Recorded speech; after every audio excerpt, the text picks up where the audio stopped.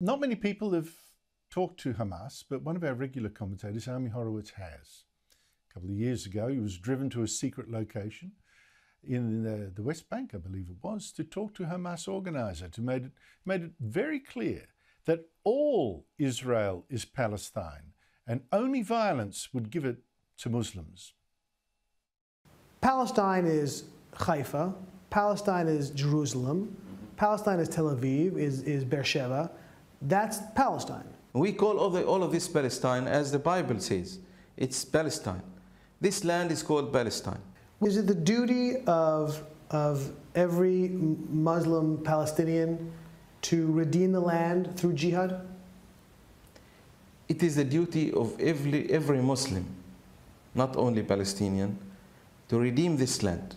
Is there any way for you to redeem Palestine other than jihad? Is there another way? Give me a suggestion. I don't know. Thank God I'm not in your position. Okay, there are no alternatives in the world. Joining me is Ami Horowitz. Ami Horowitz, thank you so much for joining me. Who is this Hamas guy and why did he agree to talk to you?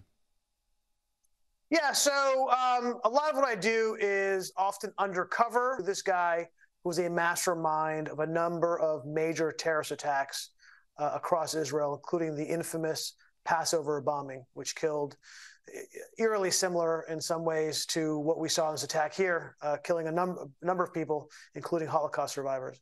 The same thing was repeated over and over and over again. First of all, they're not looking to make peace. They're looking to wipe out all of Israel. All of Palestine is part of their purview of what their land is. They are not going to rest until they're not talking about the West Bank and Gaza. They're talking about Tel Aviv and Beersheba and Haifa. And also, what they never refer to Israelis. They always refer to the Jews, right? Their plan is to kill all the Jews. All the Jews are the ones they want to wipe out. It's not about the Israelis, the Israeli oppressors. And that was a theme that kept going over and over. So it was fascinating, frightening, all in one time. Just exactly how I like it. Well, the agenda, I thought, was made explicit. The grab I've just shown makes that clear. They don't want peace. They just want the whole thing. Israelis, Jews gone or dead. Now, I watched your whole video. I noticed there a couple of times you try to appeal to him, to the human in him, as it were, jokes and this sort of stuff. You got nothing. You got nothing. He seemed like a total ideologue. Yeah, I always try to humanize my subject, even if they are evil, even if they are despicable. My greatest skill set, I think, is not my interviewing prowess or the comedy. I think my greatest skill set is when I'm sitting in front of somebody and not smashing them in the face with the lighting equipment. That's the toughest job that I have when I'm doing this kind of thing. And certainly that was the case with him.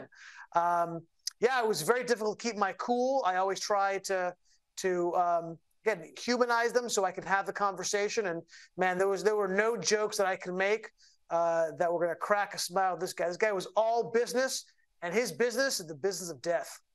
But what do you feel about the chances of the hostages in the hands of Hamas, knowing what you know about them, knowing what they've been capable of doing so far, and also knowing the support that you're seeing in the streets?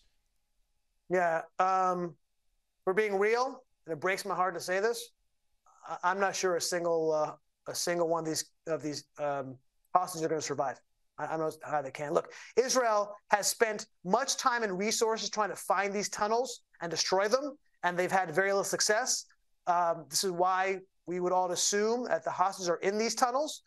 I don't hold out any hope that any of these hostages will come out of this thing alive, unfortunately.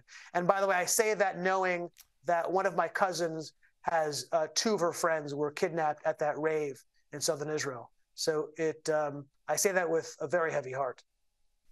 I wish I had something to say to counter that, but I don't. Ami, you also had a pro-Palestinian protest in New York after this massacre.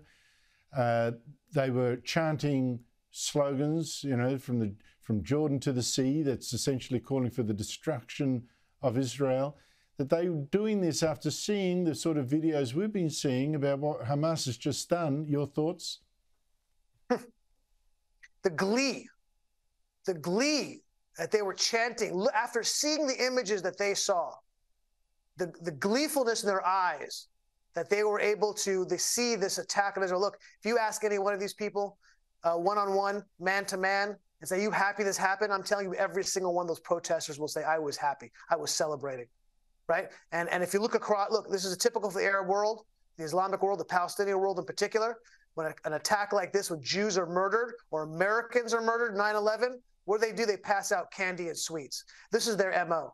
Look, even when Israel or the United States has to take lives, and sometimes civilian lives are taken by accident, right? Because that's the nature of war. You don't see a single American celebrating. You don't see a president gleefully going on TV recounting the amount of deaths, the butcher's bill, with happiness. We do all of that work with a heavy heart because we know it's necessary.